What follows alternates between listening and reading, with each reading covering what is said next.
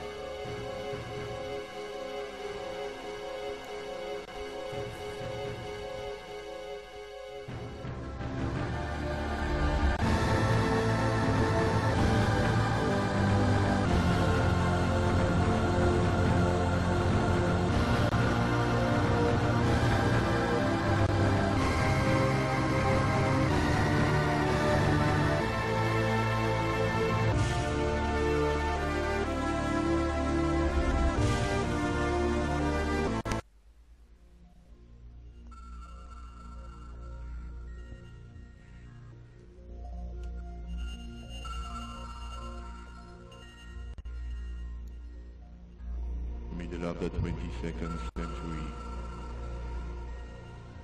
The Earth enjoys a period of prosperity and peace. Majority of weapons are abolished. Humanitarian and ecological problems are gradually eliminated. Any nation showing aggressive tendencies is dealt with swiftly by UN military forces.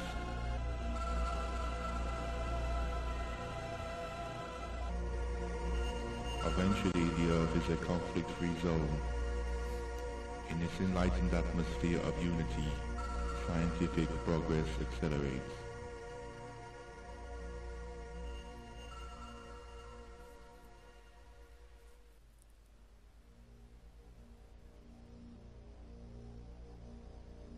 (2563). Over 50 years of dedicated research comes to fruition when the UN nuclear research laboratories successfully combine elements of Einstein's unified field theory with antimatter physics, creating a new form of spacecraft propulsion. A new form of power can literally warp the fabric of space, and therefore bring points within it closer together. This makes travel between solar systems in a relatively short time period a distinct reality.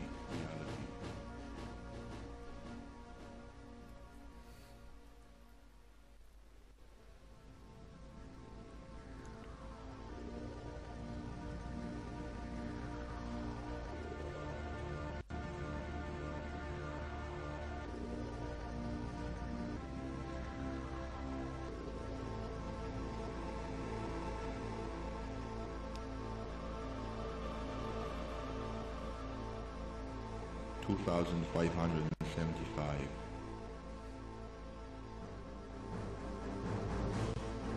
Two fully equipped research ships leave Earth. Their mission is to find other Earth-type planets suitable for colonization.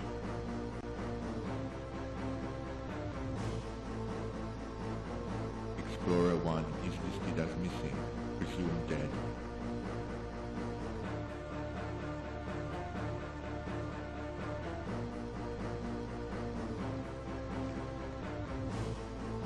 Explorer 2 completed her mission successfully, returning to Earth after locating several habitable planets in a distant but reachable section of the galaxy.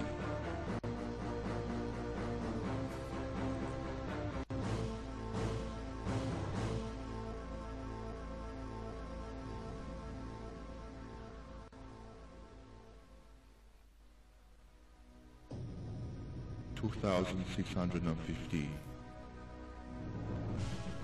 Explorer 2 is refitted in space dock and made ready to travel back to the new planets.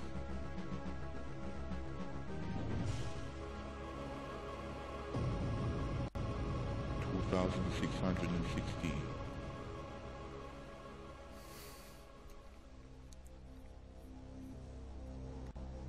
A strange uprising begins on Earth. People are becoming hostile and overthrowing the establishment. A bloody conflict ensues in which the growing number of rebels are victorious.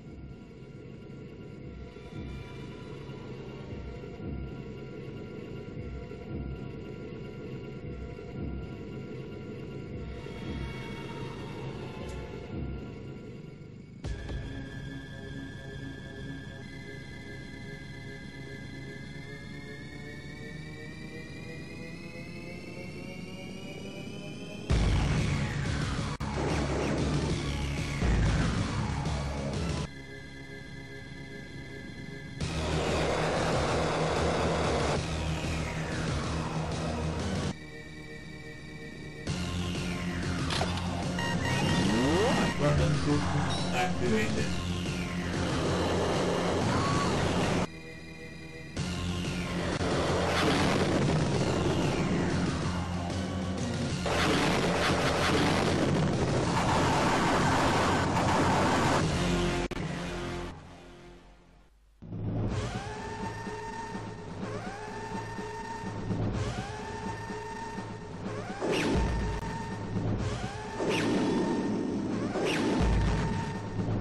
Attempt escaping from Sector 2.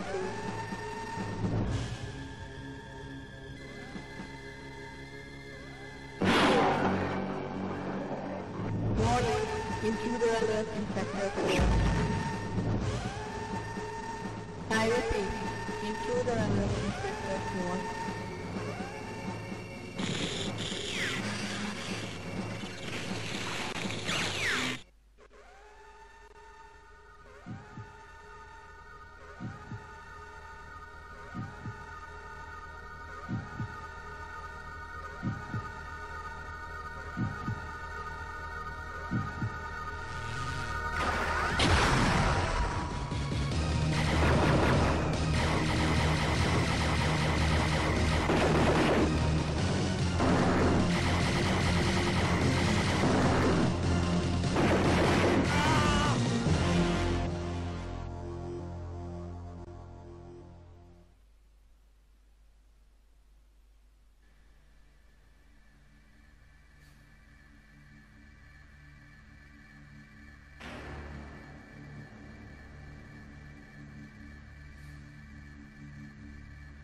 The last order of the old regime was the emergency departure clearance for Explorer 2. Explorer 2 leaves the solar system behind and heads for a new planet. The new launch window causes the ship to pass through an uncharted asteroid field on its way.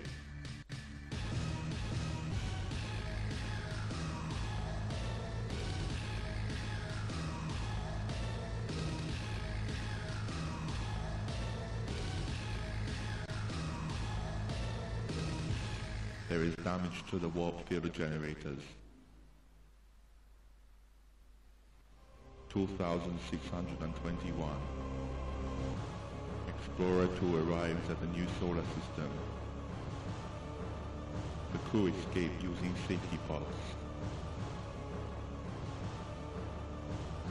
Most do not make it to the new Earth.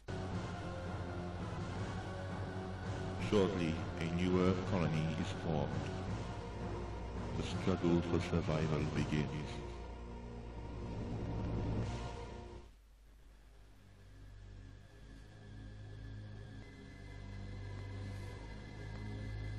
Present day. New Earth colony is now well established and close to old Earth technology at time of uprising.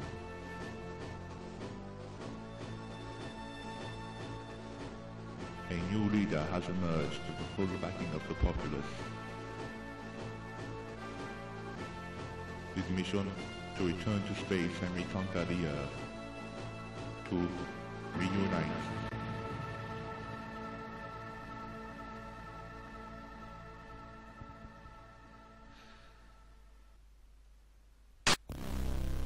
And that is it. Impressive, isn't it? You can clearly see where they draw their inspiration from. Almost to the point of plagiarism. But that's neither here nor there. Now, the developer of this game, Amnesty Design, is a Hungarian company. They renamed themselves to Digital Reality, which is still a Hungarian company, as far as I know.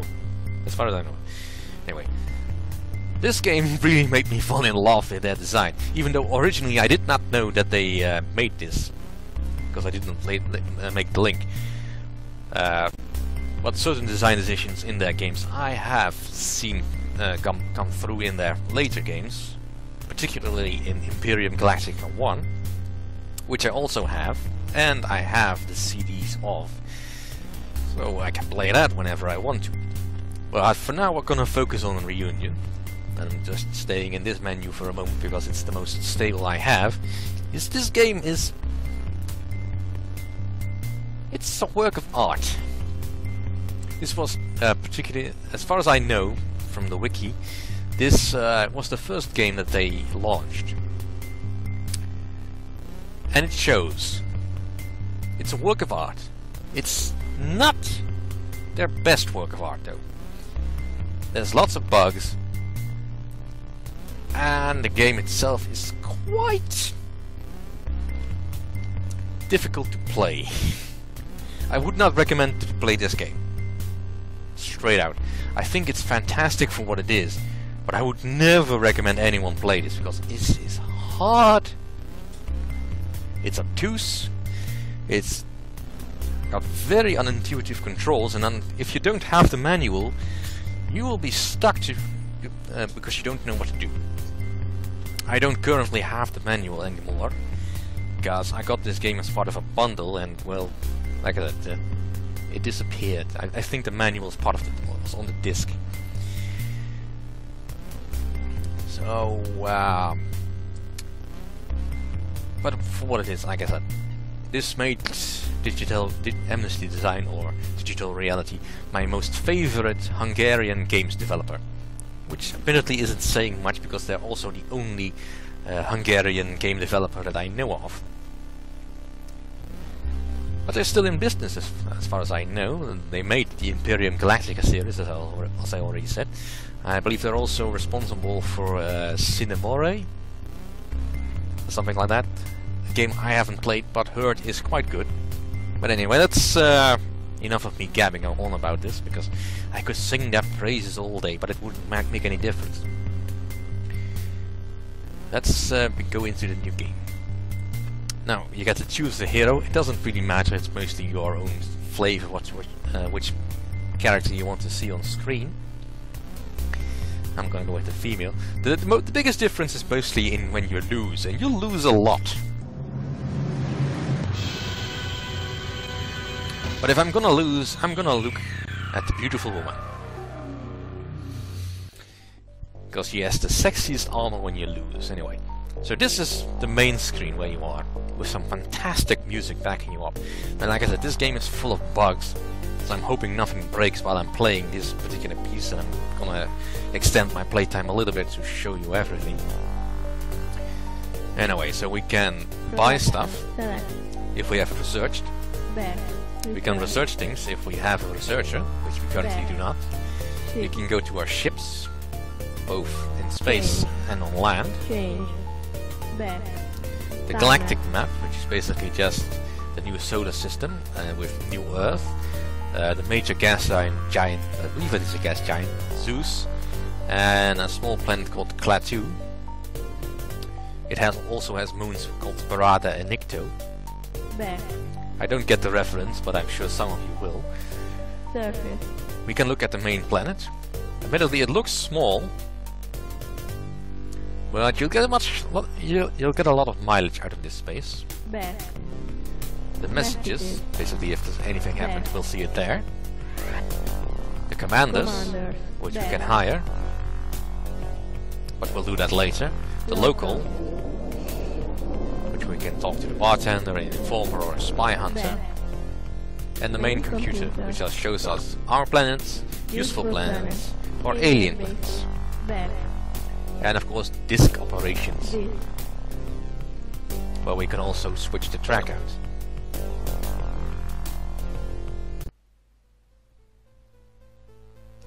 Cool, eh? Now, provided this all works, we'll start with hiring some commanders so I can actually show you some gameplay. Alright, so I usually go for the middle guys, because eventually you'll want the more expensive ones, but you can't afford them. So for now I'll go with Jack Benson, who's the pilot, which will allow us to launch ships. We need builders. For builders I usually go with the more expensive guy first, because frankly he builds fast enough and the others are just not really useful. I don't really fully understand why there's even the lowest level, unless you want to play extra hard mode. My recommendation, never go for the lowest ones, unless you want to put yourself through pain. There's also fighters, which I'm not gonna hire now because I don't have the money, Developer. and developers or researchers in this case, in which case I'm going with Thomas Dempsey. Welcome back. Alright, so let's put these guys to work. First off, start research. Start The miner design. droid. Back. Now you can talk to these guys, like Developer. ask them how they are, they feel fine, what do they want, new inventions, their plans. He wants to develop the satellite and just need an equipment. Nope. And I can tell him to go to university. In this case, for him, I can give him, let him go for courses in maths, physics, physics and electronics, electronics and maths, or artificial intelligence. Back. Ignore the spelling mistakes. I'm not entirely sure that's part of the original game, but the fact that they're still in here says something. Message. Let's Research. also research Start these satellites. design. Back. And you can basically do that with all guys. Let's Surface. go to the surface for a moment. Now, we want to maximize the amount of resources we get at the start. Message. So, let's build a mine and let's build a derrick. Build. Now, as we build stuff, well, I accelerate time a bit. I'll notice that the building efficiency is going down. This is fine as far as I know. I've not really noticed any real difference. Until you get below 50%, at which point building starts getting shut down. Right, they found a new planet. That is fine. I'll just name it Amnesty 2. Back. Research. Alright, so I've researched Production. everything. Now let's get some satellites. Buy. Now satellites cost money and resources. I'll buy 10 Okay. Back. and let's just build them. Alright, so now we've got a few Production. satellites. Select. You don't see them getting built, but Back. I know satellites build very fast. Timer. Some things you just really have to learn through play, which is kind of not a good game design. Planet. Now there is no fast way to travel to planets. You really have to go through the map, know where the planets are, and then click on them. In this case we're gonna Satellite explore the deployed. moon Apollo, Star map. which is orbiting a new Earth. Zoom out. And let's send a satellite Planet. to Klaatu, Surface. Satellite deployed. Back. which will take a while because Klaatu is quite far away in comparison. Surface.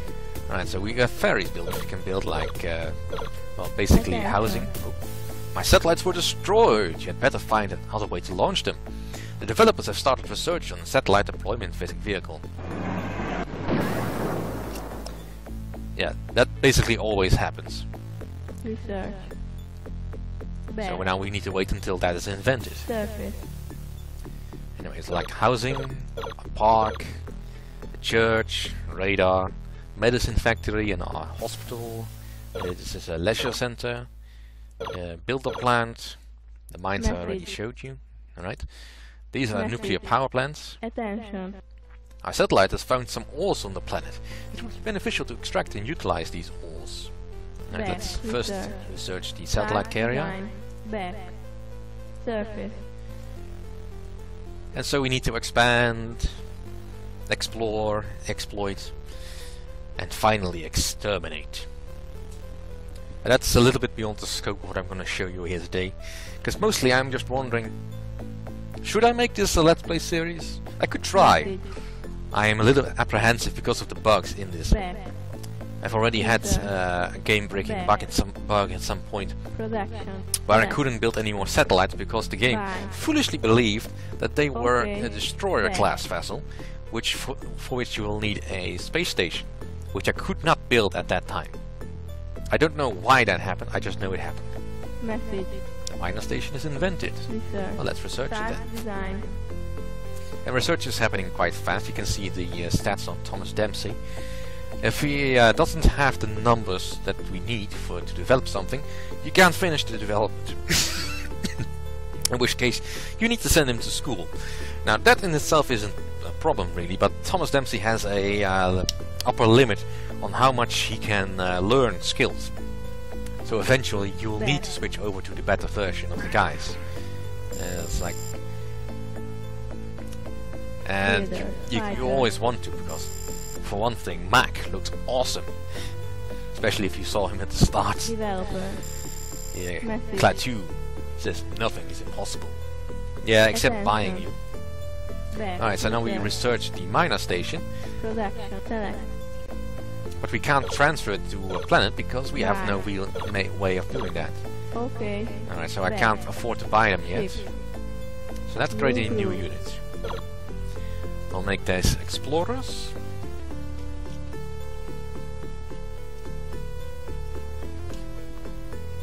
Okay. Alright, one satellite, sun satellite carrier, and let's load a satellite in it. And let's just show you one of the bigger downfalls of this game. Control panel. This is how you control ships. Control. It looks cool. Zoom out. Don't get me wrong. It looks Banner. very cool. Move. Shift. But this is so cumbersome because you have to do this with every fleet. There is no automation of any kind. Alright, we found a new planet. We call it Amnesty 1. That's Message. multiple ways of detecting planets. Right, so let's launch the Satellite satellites. deployed. And you see this screen every time. There's no way to turn off animations if you get bored of them. I can't land with Control. the satellite carriers. Zoom out. Planner. Move. Shift. You can only land them back at your home planet, so let's do that. It's really quite zen to do this. Message. Right? Let's land. Message. Transfer ship is fully invented. Back. Research. And so we have to research everything on this list. Eventually. Back. Surface. In the meantime, we need to build up our planet, which Planet we can see some information from. We have 32,000 loyal people. Our taxes are normal. Our level is enhanced, which basically has to do with the tech level of the planet. The type is an Earth-like colony, and the diameter is so many kilometers. The temperatures. This is a little bit odd to me. Whereas the diameter is in a metric value, kilometers, but the temperature is in Kelvin. I would have expected Celsius, because calculating from Kelvin is really difficult in some ways, because I always forget to properly add to it. But basically, to get the actual number, you need to add 273, I think, which make the temperature. What would that mean? The temperature. Don't do math on screen. If I've learned anything from Quill 18, it's never do math on screen. Anyway, we can manipulate how many taxes we take. If you tax too much, the people will become unhappy and will rebel against you. Since this is our home planet, we don't really want to do that. Of course, we can make people happy by building stuff that they want, like for instance, Message. Stadiums, parks, more farms, perhaps. A vehicle plant, which is missing an A for some reason. Back. And this goes on and on and on. Star map. Zoom Because out. this is just the initial star systems. There's 9 systems in total, including the old Earth system. And I have finished this game, completed it, once. After which I pretty much had enough of this.